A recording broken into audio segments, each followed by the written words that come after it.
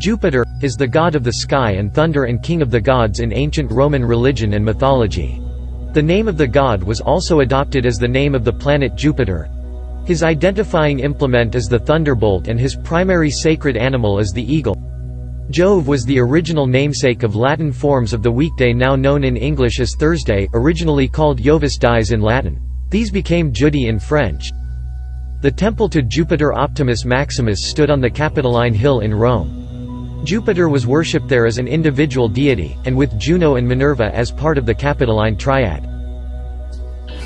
After an almost 5-year journey to Jupiter, NASA's Juno spacecraft successfully settled into orbit around our solar system's largest planet on July 4th. Juno became the latest NASA spacecraft to pull off a tricky series of maneuvers to safely arrive at a distant planet.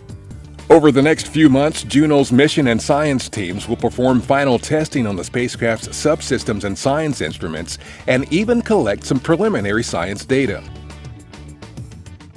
So Juno is our spacecraft that's orbiting Jupiter, and we've been there since 2016.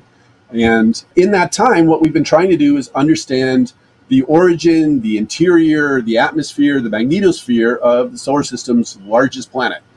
So basically, Juno measures Jupiter, has measured Jupiter in a bunch of new ways.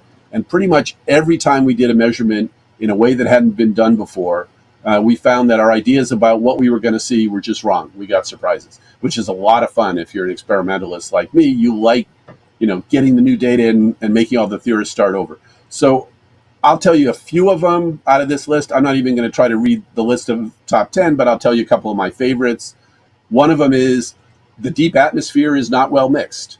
So what that means is, Jupiter's this giant ball of gas, right? And what everybody thought before we sent Juno there to try to look below the clouds was, if you got deep enough below where the sun shines in Jupiter and below where the clouds form, it's all gas, it's all fluid, it would be well mixed, and you'd find pretty much anywhere on the planet looked about the same. And when you look through at depth, it would make sense, it would be smoothly varying and things, and well, that was totally wrong. What we found is all kinds of structure with our microwave radiometer that can see beneath the clouds, all the way down to several hundred kilometers, as deep as we can see, we see structure. Down near the equator, we see this ammonia region that sort of stretches up from deep to near the top of the atmosphere, where the ammonia is sort of well mixed. But as soon as you go a few degrees in latitude to the south of that, you find that there's ammonia near the top, and then there's a deficit. You're missing some ammonia, and then down below it, it shows up again. We find the whole atmosphere, the dynamics of the atmosphere are way more complicated than we expected. Some of the other things we found were the core in the middle is extended, it's dilute, it's fuzzy. So we all knew that there ought to be, down in the center of Jupiter, some kind of core where the heavy elements sank to the middle of the planet, right? If it's all fluid, all the heavy stuff should be down there at the bottom. And people kind of expected a sharply delineated core down in the middle, maybe not a solid core, but 3 to 5, maybe 10 times the mass of the Earth, maybe even 20 times the mass of the Earth, but mostly way down in the center.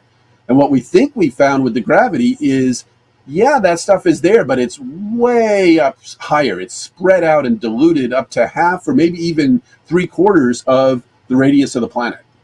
So that's really strange. And now one of the things we're trying to figure out is there an even denser core down in the middle that is separated? There's a lot new data to be collected and a lot of puzzles to try to solve. I'll pick out another one of these is the magnetic field. When we first got our look at the magnetic field of Jupiter, we found it was more complicated than we expected. And we now know that it's asymmetric. The north part of Jupiter has a much more structured, complicated magnetic field than the south part of Jupiter. Now, we knew before we got there that Jupiter had the largest magnetic field of any planet in the solar system. And we expected it's caused by swirling motions in the ocean of liquid metallic hydrogen deep inside the planet. So hydrogen gas squeezed by gravity so much that it conducts electricity and it can make a magnetic field.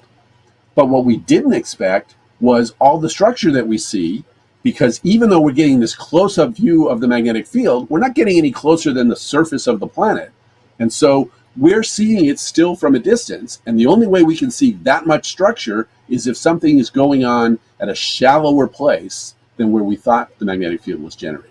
So that's pretty exciting. And then, of course, all this asymmetry is really strange, that it's got all this complication in the north, and it looks kind of smooth and a lot more like a regular Earth-type dipole in the south.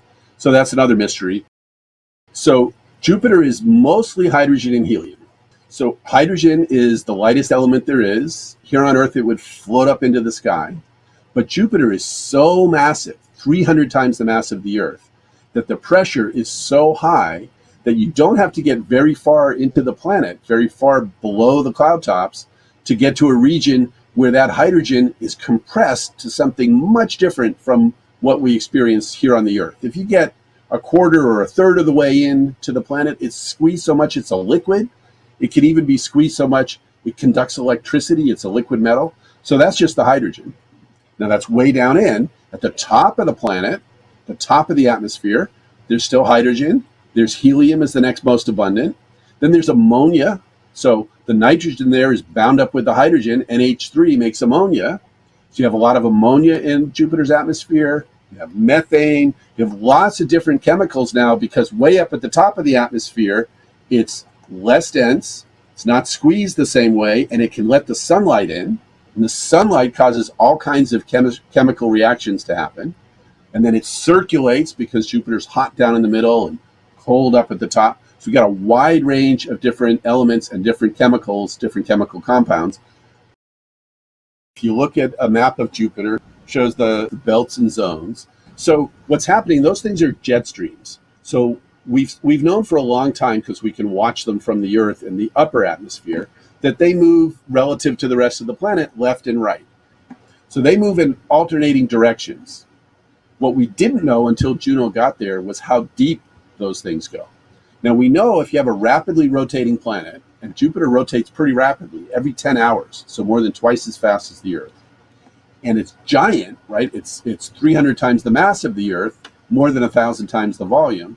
So rotating that fast means it's really going to affect the motions of the fluid.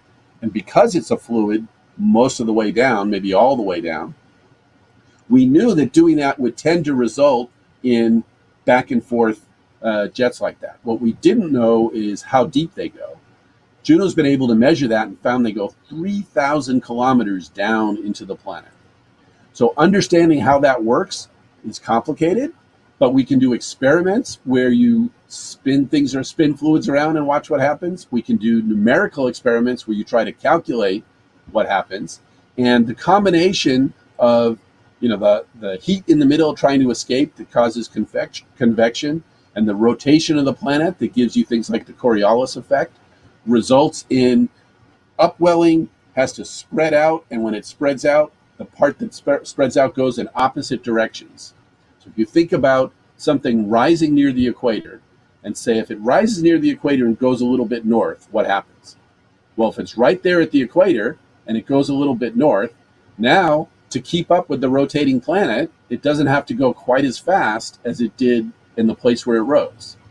If you go a little bit south, same thing happens. So you'd expect at the equator to have, if air is rising, to have it move at slightly different speeds at the equator than it does north of it or south of it.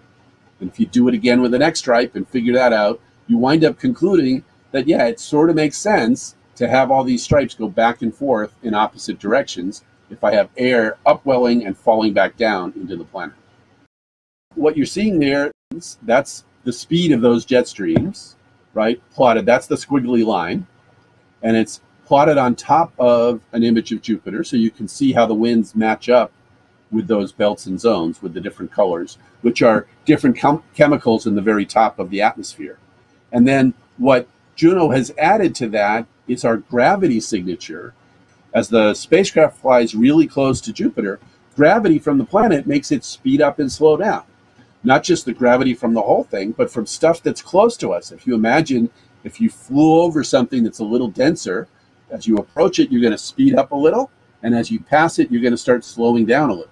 So by measuring all of those things in great detail, we can figure out, among other things, how deep those belts and zones go. And the answer is they go quite deep. 3,000 kilometers is a lot deeper than many people thought we were going to find. So this is, of course, Jupiter's most famous vortex. the great red spot. It's gigantic. This thing's the size of the Earth. It's been around for centuries. The early telescopes, images, and even hand drawings show that Jupiter had some giant storm in it. So we believe this thing is really old. How it lasts that long is a mystery. And in fact, some people thought, well, maybe it has deep roots.